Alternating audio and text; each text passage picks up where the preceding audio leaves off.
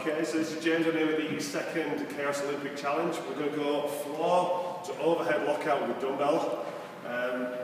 Simply means you can pretty snatch it, or you can clean and press it, clean and push press it, clean and jerk it. All you have to do is touch the floor each rep, and end up in a lockout position on each rep. You can switch sides whenever you want, so you do 5 reps, 4 reps, 3 reps, 2 reps, alternate reps, whatever you want to do.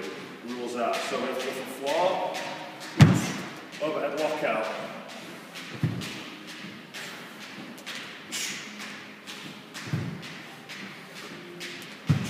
So you can use a mix of techniques, snatches, jerks, push presses. The only rules are it has to go touch the floor, then to lockout. Record the reps, the amount of weight that you did, times that, and then divide that by your body weight, and then post your results.